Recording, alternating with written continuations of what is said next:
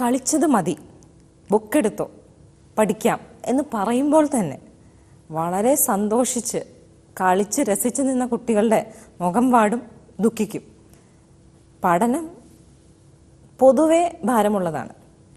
അതിനിടയിൽ ചില സബ്ജക്ട്സ് വളരെ വളരെ വിഷമമുള്ളതും.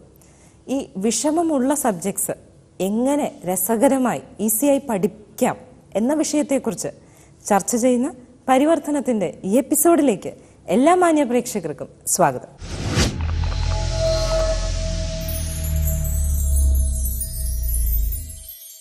നമ്മുടെ study skill trainer, NLP master practitioner mister Justin Thomas നമ്മോടൊപ്പം ഉണ്ട്. ഒപ്പം തന്നെ നമുക്കെല്ലാവർക്കും ബുദ്ധിമുട്ടുള്ള ഒരു സബ്ജക്റ്റാണ് മാത്സ്. ഈ മാത്സ് എങ്ങനെ എളുപ്പത്തിൽ രസകരമായി പഠിക്കാം എന്ന ട്രെയിനിങ്സ് നൽകുന്ന മിസ്റ്റർ ദേവരാജ് എന്ന ഓട്ടോമൊബൈൽ എഞ്ചിനീയർ ആണ് പ്രൊഫഷണലി, പക്ഷേ മാത്തമാറ്റിക്കൽ ട്രെയിനറും കൂടിയാണ്. Welcome to the show. Thank you. Thank you.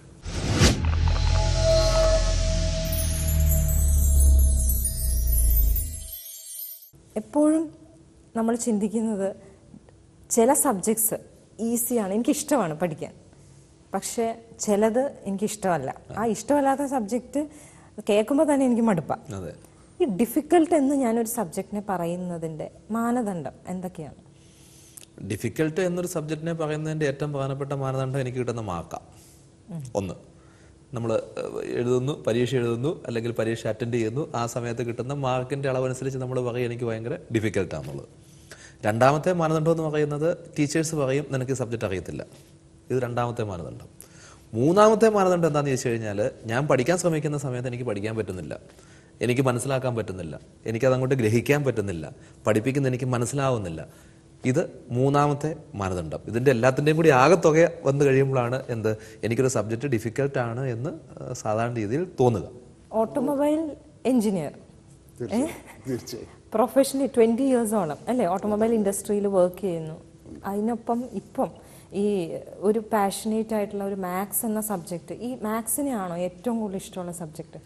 Maths ഇഷ്ടമാണ്. മാത്സ് എനിക്കിഷ്ടമായി തോന്നാൻ ഒരുപാട് കാരണങ്ങളുണ്ട്. മാത്സ് വളരെ നല്ലൊരു പെർഫോമറൊന്നും അല്ലായിരുന്നു ഞാൻ. ചെറിയ ക്ലാസ്സിൽ എനിക്കതിൻ്റെ എളുപ്പമാർഗ്ഗങ്ങൾ എൻ്റെ അച്ഛൻ എനിക്ക് പറഞ്ഞു തന്നപ്പോഴാണ് പിന്നീട് അങ്ങോട്ട് എനിക്ക് പെർഫോം ചെയ്യാൻ സാധിച്ചതും പിന്നീട് ഈ വിഷയത്തെ നന്നായി കൈകാര്യം ചെയ്യാനും മാർക്ക് ജസ്റ്റിൻ പറഞ്ഞ പോലെ മാർക്ക് നേടി. അപ്പോൾ സ്വാഭാവികമായിട്ട് നമ്മളൊരു പെർഫോമറായപ്പോൾ സ്വാഭാവികമായും നമുക്കൊരു ഇഷ്ടം. ഏത് ക്ലാസ്സിലൊക്കെ പഠിക്കുമ്പോഴാണ് ഇങ്ങനെ ഒരു? വളരെ ചെറിയ ക്ലാസ്സിൽ, ശരിക്കും പറഞ്ഞാൽ 3ാം ക്ലാസ്സിൽ പഠിക്കുമ്പോൾ തന്നെ മാത്സിന് ഒരു തവണ ഞാൻ ഫെയിലായി.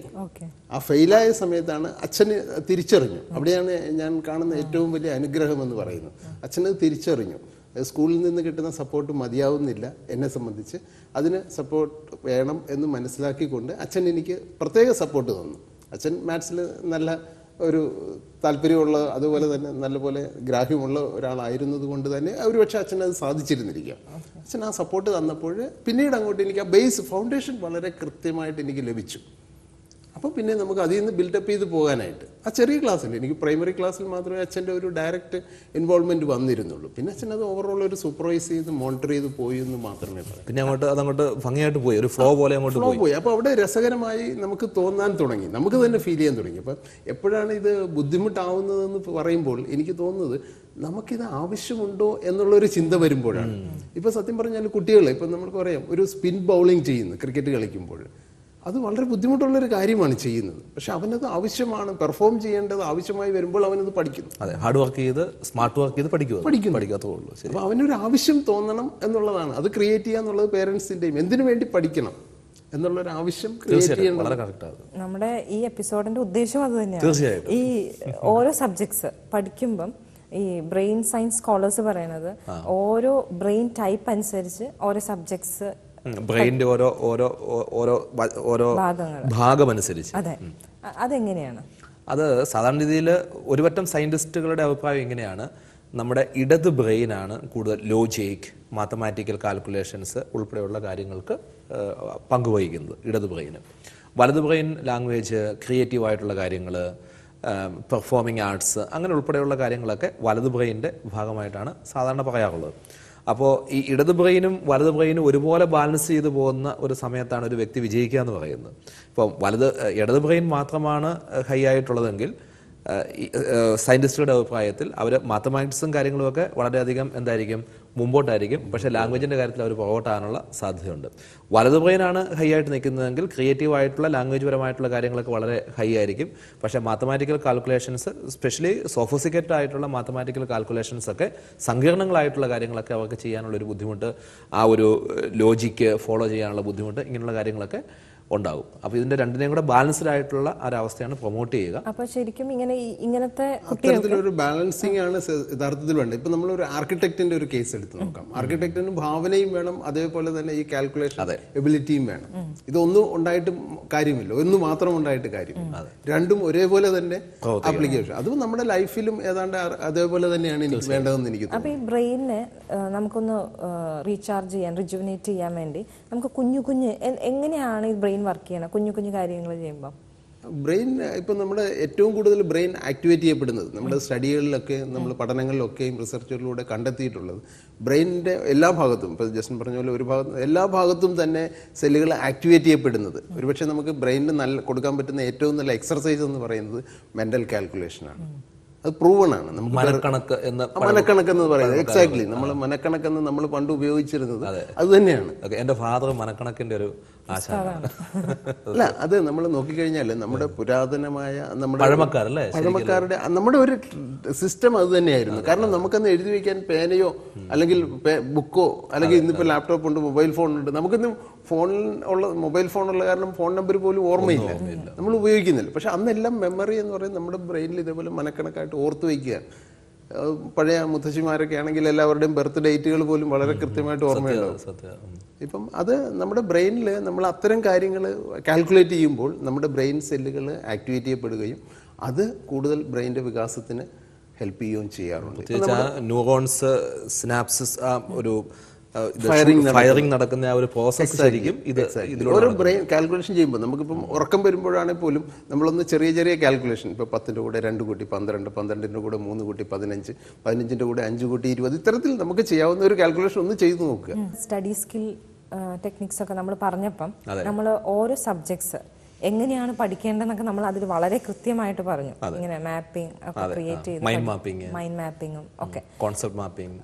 അപ്പോൾ ആ ഒരു രീതി പഠിക്കണമെങ്കിൽ ശരിക്കും പറഞ്ഞാൽ ഈ ഓൺലൈനാണോ പഠിക്കാൻ പറ്റുക, ഇല്ലെങ്കിൽ ഇങ്ങനെ ഓരോ സബ്ജക്റ്റ് ഈസി ആയിട്ട് എനിക്ക് പഠിക്കാനുള്ള ടിപ്സ് നമുക്ക് ഓൺലൈൻ അവൈലബിൾ ആണ്? ഓൺലൈനിൽ അവൈലബിൾ ആണ്. പക്ഷേ ഓൺലൈനേക്കാളും പഠിക്കുന്നതിനേക്കാളും ഒതന്റിക് ആയിട്ടുള്ളത് ഏതെങ്കിലും ഒരു ഗുരു പഠിപ്പിക്കുക. എപ്പോഴും ഞാൻ അതിനെക്കുറിച്ച് പറയാറുണ്ട്. കാരണം ഗുരു പഠിപ്പിക്കുന്ന എന്താണെന്ന് വെച്ച് കഴിഞ്ഞാൽ ആ ഗുരുവിൻ്റെ അനുഭവത്തിൽ നിന്നാണ് അത് ശരിക്കും കിട്ടുക, അല്ലെങ്കിൽ ഒരു ട്രെയിനറുടെ അനുഭവത്തിൽ നിന്ന് അത് പറയുക, അല്ലെങ്കിൽ മറ്റുള്ളവരോട് ഇൻട്രാക്ട് ചെയ്തതിൻ്റെ ഫലമായിട്ടാണ്. എന്ന് വെച്ച് ഓൺലൈനിലെ ഡേറ്റ നമുക്ക് പൂർണ്ണമായിട്ടും വിശ്വസിക്കാൻ പറ്റത്തില്ല എന്നല്ല ഞാൻ പറയുന്നത്. പക്ഷേ അതിൻ്റെ അകത്ത് ചില സമയത്ത് എന്താണ് ആ ഒതന്റിസിറ്റിയിൽ അതൊരു സ്റ്റുഡൻറ് സെൻറ്റേഡ് ആവുന്നില്ല ഓൺലൈൻ ആകുമ്പോഴത്തേക്കും. പക്ഷെ ഒരു ഡയറക്റ്റ് 1-to-1 ആകുമ്പോഴത്തേക്കും, അല്ലെങ്കിൽ ഒരു ഗ്രൂപ്പ് ആണെങ്കിൽ പോലും കുട്ടികളെ ടീച്ചറിനെ അറിയാം, അവന്റെ കേപ്പബിലിറ്റിയും അല്ലെങ്കിൽ അവന്റെ മാനസികാവസ്ഥയും എല്ലാം അറിഞ്ഞുകൊണ്ടാണ് ചെയ്യുന്നത്. അപ്പോൾ അതുകൊണ്ട് എപ്പോഴും നല്ലതെന്ന് പറഞ്ഞൊരു ഗുരുവിന്റെ അടുത്ത് തന്നെ പഠിക്കുകയാണ്. ഇനി രണ്ടാമത്തെ കാര്യം, നോളജ് എൻഹാൻസ്മെന്റ് പ്രോഗ്രാമിന്റെ ഭാഗമായിട്ട് പുസ്തകങ്ങളിൽ നിന്ന് നല്ല പുസ്തകങ്ങൾ ധാരാളമായിട്ട് ലഭിക്കും. വേദിക് മാത്സിന്റെ ആണെങ്കിലും അല്ലെങ്കിൽ അതുപോലുള്ള പുസ്തകങ്ങളൊക്കെ ധാരാളമായിട്ട് നമുക്ക് മാർക്കറ്റിൽ അവൈലബിൾ ആണ്. മൂന്നാമത്തെ ഒരു സോഴ്സ് ആയിട്ടാണ് നമ്മൾ ശരിക്കും എന്തിനെ എടുക്കേണ്ടത്? ഇന്റർനെറ്റിനെ എടുക്കേണ്ടത്. നമ്മൾ അക്ഷരം, മലയാള അക്ഷരം അല്ലെങ്കിൽ ഇംഗ്ലീഷ് അക്ഷരം പഠിക്കുന്ന സമയത്ത് മണൽ വിരിച്ചിട്ട്, സാൻഡ് ബെഡ് ഉണ്ടാക്കിയിട്ട് കുട്ടിയുടെ കൈ പിടിപ്പിച്ച് ആ മണലിൽ അക്ഷരം എഴുതിപ്പിക്കുകയാണെങ്കിൽ ലേണിംഗ് ഡിസബിലിറ്റി ഉള്ളൊരു കൊച്ചിനെ സംബന്ധിച്ചിടത്തോളം ആ ഫീല് ത്വക്കിലൂടെ അത് ബ്രെയിനിലേക്ക് ഡയറക്റ്റായിട്ട് ചെല്ലും. മാത്സ് പഠിക്കാൻ ബുദ്ധിമുട്ടുള്ള ഒരു കുട്ടിക്ക് നമ്മൾ ഒരു ചാർട്ട് പേപ്പർ ഉണ്ടാക്കിയിട്ട് അതിൽ വിഷ്വലായിട്ടുള്ള കാര്യങ്ങൾ എഴുതിയിട്ട് ആ കൊച്ചിനെ പഠിപ്പിക്കുകയാണെങ്കിൽ ആ കൊച്ചിൻ്റെ ബ്രെയിനിലേക്ക് അത് ഈസി ആയിട്ട് പോകും. ഒപ്പം തന്നെ ചില ഫോർമുലാസ് പാരഡി സോങ് ആയിട്ട് അതിനോട് ചേർത്ത് പഠിക്കുകയാണെങ്കിൽ വളരെ ഈസി ആയിട്ട് പഠിക്കും. ഇതേ രീതിയിൽ എല്ലാ സബ്ജക്റ്റുകൾക്കും അതാത് രീതിയിൽ പഠിക്കുവാനുള്ള മെത്തേഡ്സ് ഉണ്ട്. ഇപ്പം നമ്മൾ ജസ്റ്റ് പറഞ്ഞാൽ മണ്ണിൽ എഴുതുക, ഇതായിരുന്നു നമ്മുടെ പഴയ രീതി. അതെ, അതിലൊരു സയൻറ്റിഫിക് റീസൺ ഉണ്ട്. നമ്മളിന്ന് പഴയ രീതി നമ്മളിന്ന് മാറ്റി കുട്ടികൾക്ക് നേരെ പെൻസിൽ കൊടുക്കുന്ന ഒരു സിസ്റ്റത്തിലേക്ക് വന്നു. അതേപോലെ തന്നെ എണ്ണുന്ന കാര്യത്തിൽ പറഞ്ഞു. എണ്ണുന്ന കാര്യത്തിൽ പണ്ട് നമ്മൾ മഞ്ചാടി കുരു വെച്ചായിരുന്നു കുട്ടികളെ എണ്ണം പഠിപ്പിച്ചിരുന്നത്. അപ്പം ആഡിങ്ങും സബ്ട്രാക്ഷനും എന്താണെന്ന് അവൻ ഫിസിക്കലി കണ്ടാണ് മനസ്സിലാക്കിയിരുന്നത്. ഇന്നിപ്പം അവനോട് 1+1 എന്ന് പറഞ്ഞാൽ അവൻ 1+1 എന്ന് പറയുന്ന ആ 1ഉം 1ഉം എന്ന് പറയുന്ന ആ പടങ്ങളാണ് അവൻ കാണുന്നത്. മനസ്സിൽ വരുന്ന വണ്ണാണ്, ആ ഒരു വരയാണ്. അന്ന് ആ മഞ്ചാടിക്കുരു കളർഫുൾ ആയിട്ട് അവന്റെ മനസ്സിൽ വന്നിരുന്നു. അതാണ് അതിന്റെ ബ്യൂട്ടി എന്ന് പറയുന്നത്. അതാണ് അതിന്റെ വ്യത്യാസം വരുന്നത്. അവനത് ഫീൽ ചെയ്യാണ് ആ ഒരു കൺസെപ്റ്റ്. ശരിക്കും ഇങ്ങനെ ഒരു ഫീലിംഗ് ഇല്ലാത്തത് കൊണ്ട് തന്നെയാണ് ഇപ്പം നമ്മൾ വാട്സപ്പിലായാലും ഒത്തിരി എല്ലാവരും പറയുന്ന ഒരു കാര്യമാണ്, ഞങ്ങൾ പഠിക്കുന്ന 80% കാര്യം വേസ്റ്റാണ്, ഒരു ഉപയോഗവും ഇല്ല. പ്രത്യേകിച്ച് ഇപ്പോൾ നമ്മൾ പറയും ഈ സൈൻ തീറ്റ കോസ് എന്തൊക്കെയോ തീറ്റകൾ, ഞങ്ങൾക്ക് ആകെ അറിയണം ഈ തീറ്റയാന്ന് പറയും. അപ്പോൾ ഇങ്ങനെയുള്ള ഒരു തോട്ട് വരുന്നത് എത്രമാത്രം ശരിയാണ്? അത് ശരിയാണ്. സോഷ്യൽ മീഡിയയിലൊക്കെ ഇത് വളരെയധികം പ്രചരിക്കുന്ന ഒരു കാര്യമാണ്. പക്ഷെ അത് വളരെ ഒരു നെഗറ്റീവ് ഇമ്പാക്റ്റ് ഉണ്ടാക്കുന്ന ഒരു കാര്യം കൂടിയാണ്. കാരണം പഠിക്കുന്ന കുട്ടികളിൽ എനിക്കിത് വേണ്ടാത്ത കാര്യമാണെന്ന് വളരെ ഫേമസ് ആയ വ്യക്തികൾ പോലും പറയുന്നുണ്ട്. അപ്പോൾ അവരുടെ കുട്ടികളിൽ തോന്നുന്നു ഫേമസ് ആയ ആൾക്കാർ, അവർ വലിയ വലിയ നിലയിലുള്ളവർ പറയുകയാണ് സൈൻ തീറ്റ കോസ് തീറ്റ എന്ന് പറയുന്നത് ഒരു ആവശ്യമില്ല, പിന്നെ ഞാനിതിനെ പഠിക്കുന്നത്. അപ്പോൾ സ്വാഭാവികമായിട്ടും അവർക്ക് അതിനോടൊരു അവേഷൻ ഉണ്ടാവാം. പഠിക്കാനുള്ള സാധ്യതയുണ്ട്. അവൻ തന്നെ ചോദിക്കും. കാരണം ഒരുപക്ഷെ പേരൻസിനോ ടീച്ചേഴ്സിനോ ഇത് പറഞ്ഞു കൊടുക്കാൻ സാധിക്കുന്നില്ലെങ്കിൽ അത് കൂടുതൽ ഒരു അപകടകരമായ അവസ്ഥയിലേക്കാണ് മാറുന്നത്. ഇതെന്തിനാ ഞാൻ പഠിക്കുന്നത്? ശരിക്കും എങ്ങനെയാണ് നമ്മൾ ഈ ഡെയിലി ലൈഫിൽ എത്രമാത്രം തീർച്ചയായിട്ടും ഇപ്പൊ ഈ സൈൻ തീറ്റ കോസ് തീറ്റ ചോദിച്ചതുകൊണ്ട് അതിന് തന്നെ തുടങ്ങാം. സൈൻ തീറ്റ കോസ് തീറ്റ ഇപ്പൊ നമ്മളൊക്കെ യാത്ര ചെയ്യുന്നവരാണ്. റോഡിലൂടെ പോകുമ്പം ഒരു വളവ് വരുമ്പോൾ ആ റോഡിന് ഒരു പ്രത്യേക രീതിയിലാണ് ആ റോഡ് കൺസ്ട്രക്ട് ചെയ്യേണ്ടത്. അങ്ങനെ കൺസ്ട്രക്ട് ചെയ്തില്ല എങ്കിൽ ആ ടേണിങ്ങുകളിൽ അപകടമുണ്ടാവും. ഏറ്റവും ഒരു ചെറിയൊരു ഉദാഹരണം പറയാം. നമ്മുടെ സിനിമാ നടി മോനിഷ അപകടത്തിൽ പെട്ട ആ സ്ഥലം, അവിടെ പണ്ട് സ്ഥിരമായി അപകടം ഉണ്ടാകുന്നതായിരുന്നു. അവിടെ ആ ടേണിങ്, ആ ഒരു കർവ്, അതിന് ബാങ്കിങ് എന്നാണ് ടെക്നിക്കലി പറയുന്നത്, ആ റോഡിന്റെ ആ സൈൻ തീറ്റയും കോസ് തീറ്റയും ശരിയാക്കിയപ്പോൾ ഇപ്പോൾ അവിടെ ആക്സിഡന്റ് ഉണ്ടാകുന്നില്ല. ആർക്ക് വേണേൽ പരിശോധിച്ച് നോക്കാവുന്നതാണ്. ആ ഡേറ്റ എടുത്ത് പരിശോധിച്ച് നോക്കിയാൽ മതി. അതിന് മുൻപ് ഈ മനുഷ്യ മരിക്കുന്നതോടുകൂടിയാണ് അതിനൊരു കൂടുതൽ പോപ്പുലാരിറ്റി കിട്ടിയത്. ഇങ്ങനൊരു സംഭവം അവിടെ സ്ഥിരമായി സംഭവിക്കുന്നു. അതിന് തൊട്ടടുത്തൊരു കടയുണ്ടായിരുന്നു. അവിടെ എന്നും മിക്കവാറും നേരം വിളിക്കുമ്പോൾ ഒരു ലോറിയോ കാറോ കടയ്ക്കകത്ത് ഉണ്ടാവും. അപ്പോൾ അത് ഒരു സ്വാഭാവികം. ഇനി നമ്മൾ യാത്ര ചെയ്യുമ്പോൾ ഒരു ഫ്ലൈറ്റ് ടേക്ക് ഓഫ് ചെയ്യുന്നു, അത് ഏത് ആംഗിളിലാണ് ഏത് സ്പീഡിൽ വേണം എന്ന് നിർണ്ണയിക്കുന്നത് സൈൻ തീറ്റയും കോസ് തീറ്റയുമാണ്. ഇനി ഒന്നും വേണ്ട, നമ്മുടെ പിന്നാമ്പുറത്ത് നമ്മൾ സർവേ ചെയ്യുന്നത് 3 കാലിൽ വെച്ചിട്ട് നമ്മളെല്ലാവരും കാണുന്നതാണ്. അത് സൈൻ തീറ്റയും കോസ് തീറ്റയും ഉപയോഗിച്ചാണ്. ഇത് ഉപയോഗിച്ചാണ് നമ്മുടെ പണ്ട് ഇന്ത്യക്കാർ, ബ്രിട്ടീഷുകാർ ഇവിടെ ഭരിക്കുന്ന സമയത്ത് ഇന്ത്യക്കാരാണ് ഹിമാലയത്തിൻ്റെ സർവേ മാപ്പ് ഉണ്ടാക്കിയത്. സർവേ ചെയ്യുന്ന മാപ്പുണ്ട്. അവിടെ പോയിട്ടൊന്നുമല്ല. എവറസ്റ്റ് എന്ന് പറയുന്ന ഏറ്റവും വലിയ കൊടുമുടിയാണെന്ന് കണ്ടെത്തിയത് രാധാനാഥ് സിക്കന്ദർ എന്ന് പറയുന്ന ഒരു ഇന്ത്യക്കാരനാണ്. അത് ഈ സൈൻ തീറ്റയും കോസ് തീറ്റയും ഉപയോഗിച്ചുകൊണ്ട് തന്നെയാണ്. ഇപ്പൊ ഇത് പറയുമ്പോഴേ ശരിക്കും കുട്ടികൾക്ക് അത് മനസ്സിലാവണം, ഇൻക്ലൂഡിങ് നമ്മൾ. കാരണം പലപ്പോഴും ഇന്ന പ്രൊഫഷന്, ഇപ്പോൾ എൻജിനീയറിങ് ഇല്ലെങ്കിൽ പർട്ടിക്കുലറായിട്ട് ഇന്നതിന് മാത്രമേ മാത്സിന് ആവശ്യമുള്ളൂ, അപ്പോൾ എങ്ങനെയെങ്കിലും ഒരു 10th ഒന്ന് കഴിഞ്ഞു കഴിഞ്ഞാൽ പിന്നെ എനിക്ക് ഇത് ആവശ്യമില്ലല്ലോ എന്നൊരു തോട്ട് വരില്ലേ? ഇത് പല ഫീൽഡുകളിലേക്കും ഇതിൻ്റെയൊക്കെ ബേസാണ് നമ്മൾ ഈ പഠിക്കുന്നത്. 10th വരെ പഠിക്കുന്ന എല്ലാ വിഷയവും, ഇപ്പോൾ ബയോളജി ആയാലും ശരി, അത് പലയിടത്തും. ഇന്നിപ്പം നമ്മൾ പഠിക്കുന്ന ഒരു ഉദാഹരണം ഞാൻ പറയാം, എന്തുകൊണ്ടാണ് ഇതെല്ലാം ചേർന്ന് പഠിക്കേണ്ടതെന്നുള്ളത്. ഇന്ന് ലണ്ടൻ സ്കൂൾ ഓഫ് മാത്സിൽ നടക്കുന്ന ഒരു പ്രധാന റിസർച്ചാണ് how to control virus using geometry. വൈറസുകളെ നമുക്കറിയാം, അവർക്ക് ആകെപ്പാടെ ഇന്ന് കണ്ടുപിടിക്കാൻ സാധിച്ചുള്ള വൈറസ് എന്ന് പറയുന്ന ഒരു സ്പെറിക്കൽ ഷേപ്പാണ്. ഇതിനെ കൺട്രോൾ ചെയ്യാൻ ബയോളജിയിൽ വേറെ മാർഗങ്ങളൊന്നും കണ്ടുപിടിച്ചു. സ്പിയർ എന്ന് പറയുന്ന ആ ഒരു ജോമെട്രിക് ഷേപ്പിനെ എങ്ങനെ ബ്രേക്ക് ചെയ്യാമെന്ന്, മാത്തമാറ്റിക്കൽ ഫോർമുല എങ്ങനെ അപ്ലൈ ചെയ്യാമെന്നാണ് അവർ റിസർച്ച് നടത്തിക്കൊണ്ടിരിക്കുന്നത്. അപ്പോൾ ഇത് റിസർച്ച് നടക്കുന്ന ബയോളജിയിലാണോ മാത്സിലാണോ? ഇത് രണ്ടും കൂടെ ഹാൻഡ് ഇൻ ഹാൻഡ് ആണ്. അല്ല, ഇത് വളരെ സത്യമാണ്. കാരണം എന്ന് പറയുന്നത്, ഞാൻ ബോംബെ യൂണിവേഴ്സിറ്റിയിൽ പഠിക്കാൻ പോകുന്ന സമയത്ത് എൻ്റെ PG ഞാൻ അവിടെയാണല്ലോ ചെയ്തത്. അപ്പോൾ ആ സമയത്ത് ഇപ്പോൾ കേരളത്തിലൊരു ധാരണ ഉണ്ടായിരുന്നു മാത്സ് എക്കണോമിക്സിലില്ല, അല്ലെങ്കിൽ എക്കണോമിക്സ് പഠിക്കുന്ന സമയത്ത് മാത്സ് പഠിക്കേണ്ട ആവശ്യമില്ല. അവിടെ ചെല്ലുമ്പോഴാണ് ശരിക്കും ഞാൻ മനസ്സിലാക്കുന്നത് നമ്മുടെ എഡ്യൂക്കേഷൻ സിസ്റ്റത്തിൻ്റെ വ്യത്യാസം. കംപ്ലീറ്റ് മാത്തമാറ്റിക്കൽ ആപ്ലിക്കേഷനാണ് എല്ലാ സബ്ജക്റ്റുകളും. പൊളിറ്റിക്കൽ സയൻസിൽ മാത്തമാറ്റിക്സ് ഉണ്ട്, സോഷ്യോളജിയിൽ മാത്തമാറ്റിക്സ് ഉണ്ട്. എല്ലാ യൂണിവേഴ്സിറ്റികളിലും മാത്തമാറ്റിക്സിൻ്റെ ഒരു ആപ്ലിക്കേഷൻ എല്ലായിടത്തും ഉണ്ട്. ഈ പറയുന്ന കാര്യങ്ങൾ അത് അപ്ലൈ ചെയ്യുമ്പോഴാണ് ആ സബ്ജക്റ്റ് അതിൻ്റെ പൂർണ്ണതയിലേക്ക് വരുന്നത്. അതെ, ഇപ്പോൾ ഈ സൈൻ തീറ്റ കോസ് തീറ്റയിൽ ഒന്നുകൂടെ ഞാൻ ആഡ് ചെയ്യും. ഇപ്പം നമുക്ക് ഏറ്റവും ലേറ്റസ്റ്റ് ആയിട്ട് വരുന്ന ഫോറൻസിക് സയൻസിൽ നമ്മളെ ബ്ലഡ് സ്റ്റെയിനുകളുടെ ആ പാറ്റേൺ, അതിൽ സൈൻ തീറ്റയും കോസ് തീറ്റയും ഉപയോഗിച്ചുകൊണ്ടാണ് അത് ഏത് പോയിന്റിൽ നിന്നാണ് ബ്ലഡ് ഒറിജിനേറ്റ് ചെയ്തതെന്നും അല്ലെങ്കിൽ ആ ഒരു വൂണ്ട് ഉണ്ടായതിൻ്റെ ഒറിജിനേറ്റ് ചെയ്ത പോയിന്റുകൾ കണ്ടുപിടിക്കാനായിട്ട് അതിൻ്റെ സൈൻ തീറ്റയും കോസ് തീറ്റയും ഉപയോഗിക്കുന്നുണ്ട്. അത് ഫോറൻസിക് സയൻസിലുണ്ട്. സോ ഇങ്ങനെ പലയിടത്തും ഇതിൻ്റെ അത്തരത്തിലുള്ള ആപ്ലിക്കേഷൻ വരും. ഇതിൻ്റെ എല്ലാം ഒരു ഫൗണ്ടേഷനാണ് നമ്മൾ 10th വരെയുള്ള വിഷയങ്ങളിൽ അല്ലെങ്കിൽ ആ ഒരു സിലബസിൽ നമ്മൾ ഫ്രെയിം ചെയ്തിട്ടുള്ളത്. അപ്പോൾ അത് ഏത് മേഖലയിൽ പോയാലും അത് അറിഞ്ഞിരുന്നാൽ കൂടുതൽ നന്നായിട്ട് മനസ്സിലാവും. നമുക്ക് ഇഷ്ടപ്പെട്ട് ഒരു സബ്ജക്റ്റിന് ഫസ്റ്റ് സ്റ്റെപ്പ് ഈ സബ്ജക്റ്റിനെ ഇഷ്ടപ്പെടാനുള്ളത് ഏതാണ്? നമ്മുടെ ആറ്റിറ്റ്യൂഡാണ് അല്ലേ? അത് കഴിഞ്ഞ് എന്തൊക്കെയാണ് നമ്മൾ റെഗുലറായിട്ട് നമ്മളിപ്പോൾ ഇങ്ങനത്തെ ഒരു സെഷൻ കണ്ടു, അത് കഴിയുമ്പോൾ നമ്മൾ പറയും ശരിയാ എൻ്റെ ഒരു ആറ്റിറ്റ്യൂഡ് മാറ്റണം. അങ്ങനെ പറഞ്ഞു കഴിഞ്ഞാൽ പെട്ടെന്ന് മാറാൻ പറ്റുന്ന ഒരു കാര്യമല്ലോ. അപ്പോൾ എന്താണ് ചെയ്യാൻ പറ്റുക? നമുക്ക് ഇതിൻ്റെ അകത്തൊരു സ്മാർട്ട് വർക്കിൻ്റെ ഒരു ഘടകം ഇതിൻ്റെ അകത്ത് കിടപ്പുണ്ട്. നമ്മൾ പലപ്പോഴും ഒരു സബ്ജക്റ്റ് കണ്ടു കഴിഞ്ഞാൽ ആ സബ്ജക്റ്റിനെ നന്നായിട്ട് പഠിക്കണമെന്ന് ആഗ്രഹം ഉണ്ടായതിന് ശേഷം അത് പഠിക്കാനുള്ള മെത്തേഡ് നമുക്ക് കിട്ടണം. ഒരുപക്ഷെ എനിക്ക് തോന്നുന്നു വേദിക് മാത്സ് എന്ന് പറയുന്ന മാത്തമാറ്റിക്സ് പഠിക്കുന്നതിനുള്ള മെത്തേഡാണ്. സ്റ്റഡി സ്കിൽസിൽ നമ്മൾ പറഞ്ഞു വെക്കുന്നത് സബ്ജക്റ്റുകൾ എങ്ങനെ ഈസി ആയിട്ട് പഠിക്കാമെന്നുള്ളതിൻ്റെ മെത്തേഡാണ്. ബാക്കി ഓരോരോ സബ്ജക്റ്റുകളും എങ്ങനെ ഭംഗിയായിട്ട് പഠിക്കാമെന്നുള്ള മെത്തേഡാണ്. നമ്മൾ കഴിഞ്ഞ ഒരു എപ്പിസോഡിൽ പറഞ്ഞതുപോലെ മൈൻഡ് മാപ്പിംഗ് എന്ന് പറയുന്നത് എങ്ങനെ ഓർമ്മയെ തട്ടി ഉണർത്തി കാര്യങ്ങൾ കൃത്യമായിട്ട് സ്ട്രക്ചറായിട്ട് പഠിക്കാമെന്നുള്ള മെത്തേഡാണ്. ഈ മെത്തേഡുകൾ മനസ്സിലാക്കുന്നതിന് വേണ്ടിയിട്ടുള്ളൊരു എഫേർട്ട് ആരിടണം? കുട്ടികളിടണം, മാതാപിതാക്കൾ ഇടണം.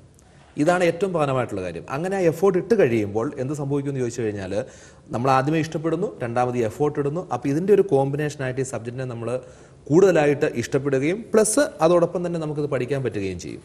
മറ്റൊന്നെന്ന് പറയുന്നത് നമ്മൾ ചോദ്യങ്ങൾ ചോദിക്കാൻ പഠിക്കണം.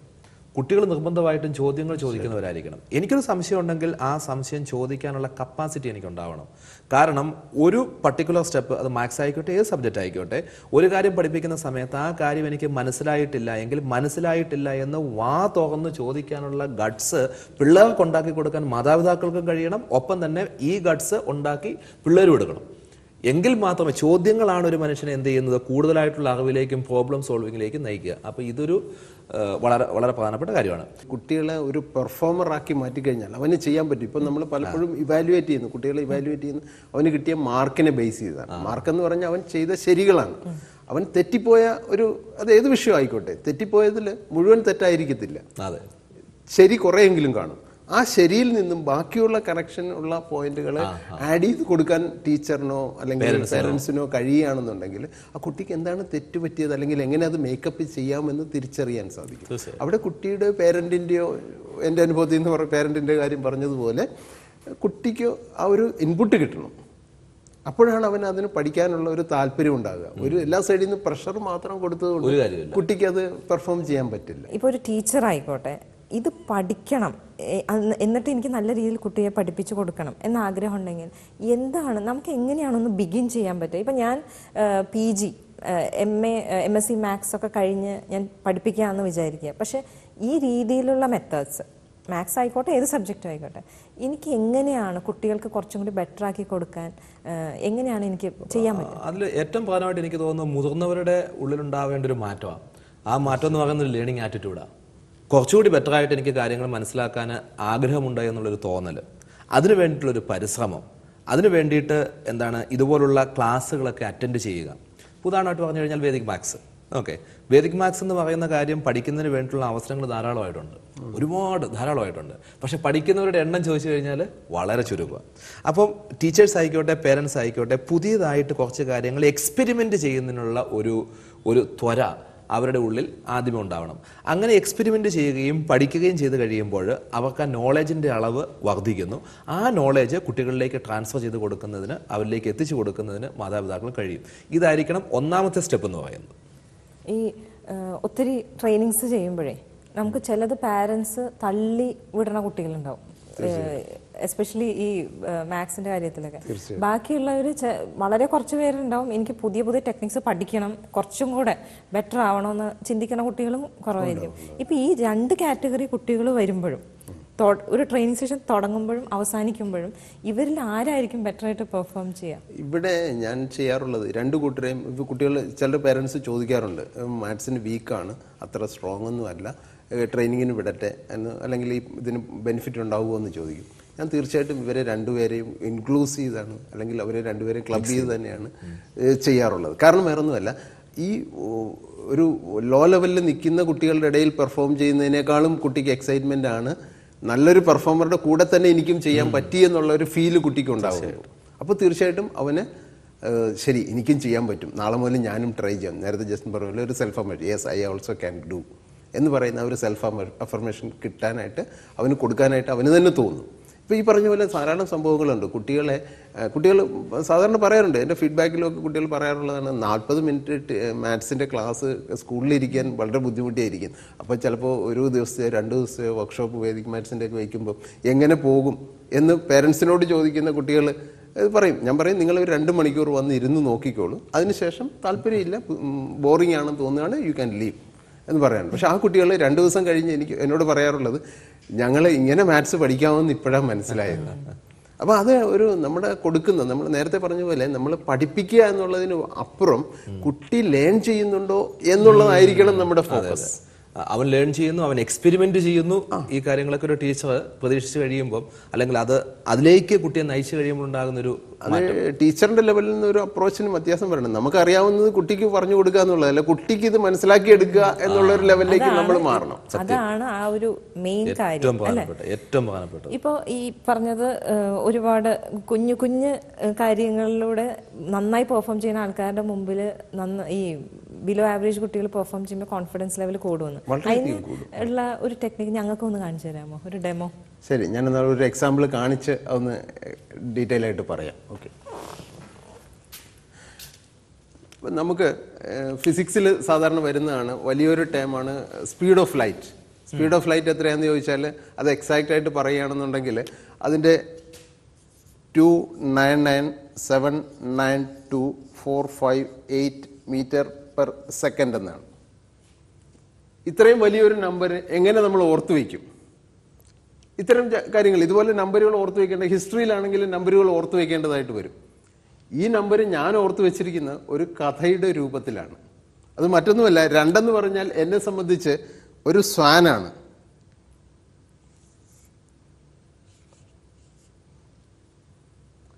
9 എന്ന് പറഞ്ഞാൽ ഒരു ബലൂൺ ഒരു ചരടിൽ കെട്ടിയതാണ്. അപ്പൊ 299 എന്ന് പറഞ്ഞാൽ ഒരു അരയന്നം 2 ബലൂണും പിടിച്ചു നിൽക്കുന്നു. ഇനി 7 എന്ന് പറഞ്ഞാൽ ഒരു വലിയ പാറക്കെട്ടാണ്, ഒരു മലഞ്ചരുവ്. ഒരരയന്നം 2 ബലൂണും പിടിച്ച് പാറക്കെട്ടിൽ നിൽക്കുന്നു, അവിടെ ബലൂണും പിടിച്ച് മറ്റൊരു അരയന്നം നിൽക്കുന്നു. 299792. 4 എന്ന് പറഞ്ഞാൽ എന്നെ സംബന്ധിച്ച് ഒരു പായ്ക്കപ്പലാണ്, യാച്ച് എന്നൊക്കെ നമ്മൾ പറയുന്ന പോലെ. യാച്ചിൽ നിന്നും 5 എന്നെ സംബന്ധിച്ച് ഒരു ഹുക്ക് മാത്രമാണ്. 8 എന്ന് പറയുന്നത്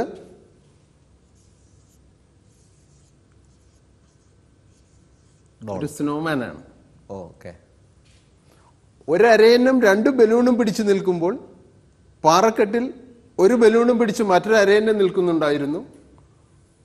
യാച്ചിൽ നിന്നും ഹുക്ക് എറിഞ്ഞു കൊടുത്ത് അതിനെ സ്നോമാനിൽ നിന്നും രക്ഷിച്ചു. ഇതാണ് സ്പീഡ് ഓഫ് ലൈറ്റ്.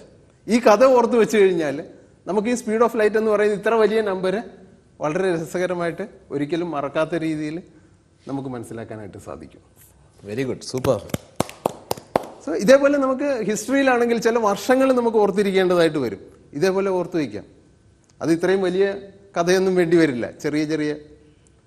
ഇതേപോലെ ഇത് ഒരുപാട് നമ്പറുകൾ മറ്റ് സബ്ജക്റ്റുകളിലും വരും. അവിടെയൊക്കെ നമുക്കിത് ഓരോരുത്തർക്കും അവർക്ക് ഇഷ്ടമുള്ള ഓരോരുത്തർക്കും. ഇപ്പം അരയന്നം എന്ന് പറഞ്ഞ് ഞാൻ എടുത്തതാണ്. അതുപോലെ ഓക്കെ, ആ നമ്പറുമായിട്ടൊരു സിമിലാരിറ്റി ഉണ്ടായിരിക്കണം എന്നുള്ളത് മാത്രമേ ഉള്ളൂ.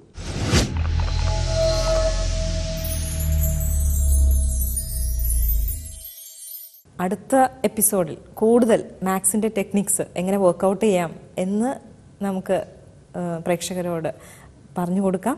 Thank you so much.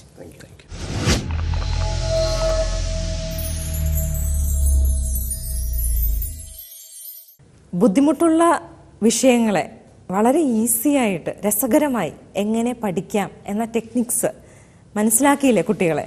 അതുകൊണ്ട് തന്നെ ഈ എപ്പിസോഡ് നിങ്ങൾക്കിഷ്ടമായിരിക്കും എന്ന് പൂർണ്ണ വിശ്വാസത്തോടെ പരിവർത്തനത്തിൻ്റെ ഈ എപ്പിസോഡ് ഇവിടെ അവസാനിക്കുന്നു. അടുത്തയാഴ്ച വീണ്ടും കണ്ടുമുട്ടാം. May God bless. നിങ്ങളുടെ വിലയേറിയ അഭിപ്രായങ്ങളും നിർദ്ദേശങ്ങളും ഞങ്ങളെ അറിയിക്കുക. വിലാസം